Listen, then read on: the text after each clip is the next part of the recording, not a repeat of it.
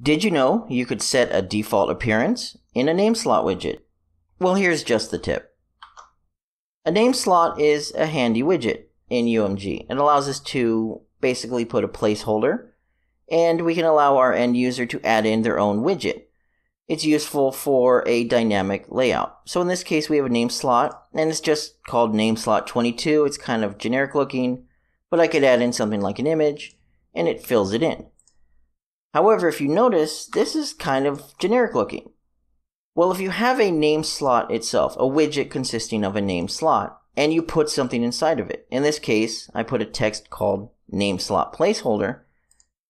If you were to drag that widget in, so this is going to be our generic name slot, as soon as I can find it right here, and you drop it in, it'll actually come in with that widget as a placeholder. So in this case, as you can see, text for name slot placeholder, name slot placeholder. I can still use it just like a name slot if I was to take an image and drop it into my name slot here. That's what happens. If we drop it into our name slot here, that's what happens. Same result.